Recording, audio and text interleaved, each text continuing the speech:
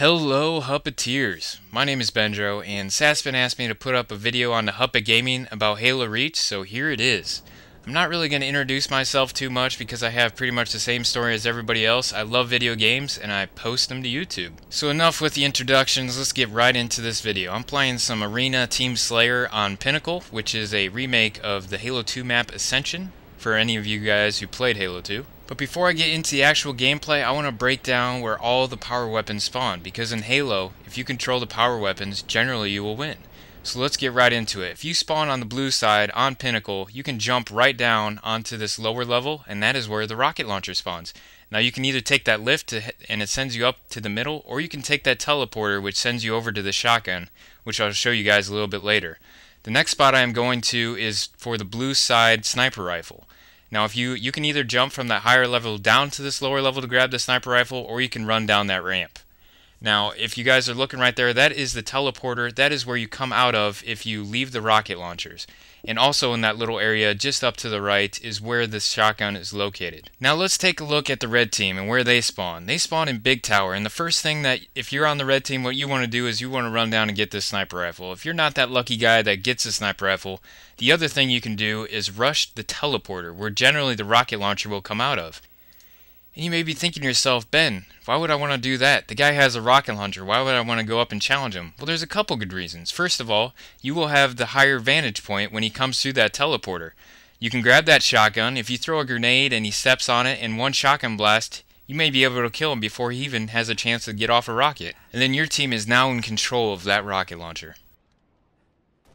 And as you can see, the game has already started. I talked a little bit longer than my flyover, but when I'm on the blue side, even if I'm on the red side, I always run straight for that sniper, try and control that sniper straight away.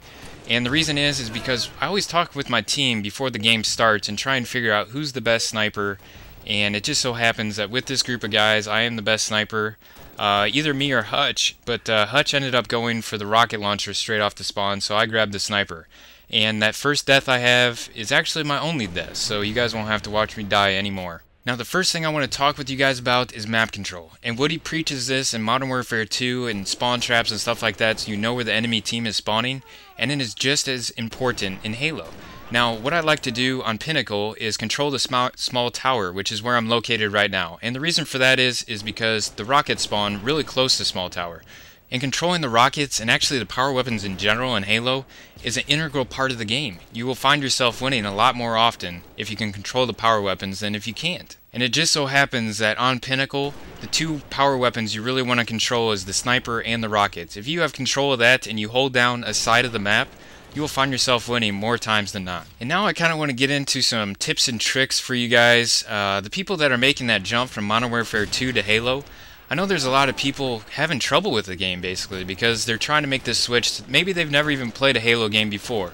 So I just want to give you guys some general knowledge that will hopefully improve your game. Now I have played Halo ever since Halo 1.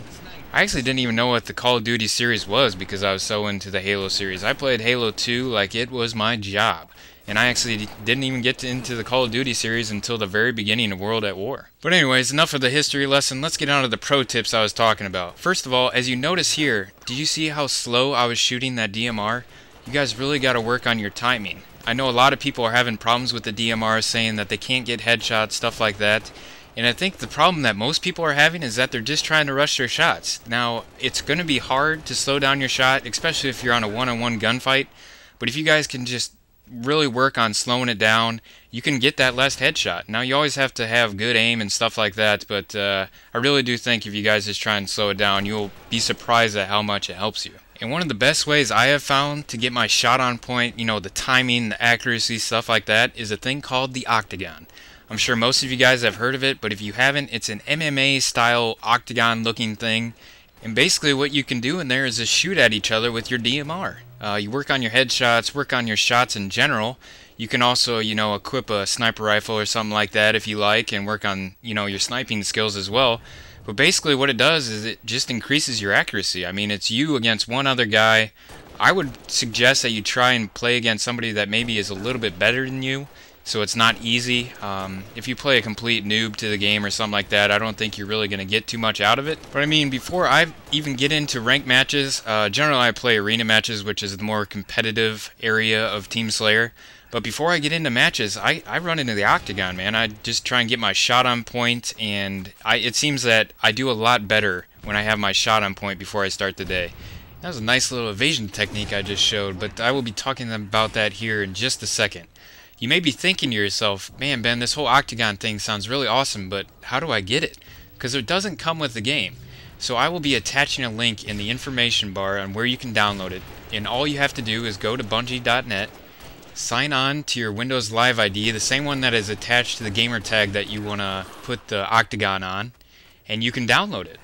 Now, if you guys have never been to Bungie.net, it is awesome. I'm going to talk about that for just a second. You can get all your stats from every game. It gives you a breakdown on what your KD is. You know, it gives you a breakdown on how many kills you've gotten killed by a certain weapon. It is just an awesome resource. So if you guys haven't been there before, definitely check it out. You can also find all kinds of different game variants, you know, different maps that people have created. Basically, Bungie.net has just revolutionized the way that you look at stats, the way you can find out stats and, you know, share files, stuff like that. Just like Hutch Gaming has revolutionized the sharing gamer tags. You can find good teammates if you've always struggled to find good teammates or feel like you always could have done better if you have good teammates. But there is one more topic I want to cover before this game comes to the end, and that is strafing. If you guys don't know what that is, that's moving left to right, because it does take 5 shots if you hit 5 shots, 4 to the body, 1 to the head to kill a person, so you're going to be on those 1-on-1 battles a lot longer than you would, say, in Modern Warfare 2, because in Modern Warfare 2, if you shoot a guy, he's practically dead. So you're going to be looking at the guy for a lot longer, so you got to work on your left to right movements, and you can do that in the octagon. That's another thing you can practice, that strafing, that movement, and not only do you have to work on moving left to right, but you also have to be on target shooting the person when you're moving left to right. So work on that. And finally, the last thing I wanted to talk about is team shooting a person. Now, you're not always going to kill a guy if you see a guy, but you got to make sure you put shots into him, so maybe one of your teammates can clean him up, because maybe he was able to evade your last shot, but maybe your teammate has a better angle on him and can clean him up. But that brings this video to a close. Hopefully you guys enjoyed it. If there's anything else you'd like to see a little bit more in depth, any of the tips or tricks I gave you, let me know and I see what I can do. As I have a nice little fail right there because one of my buddies committed suicide and I thought I got the last headshot for the last kill. Final score was 20-1. Hope you enjoyed it. Have a tremendous day.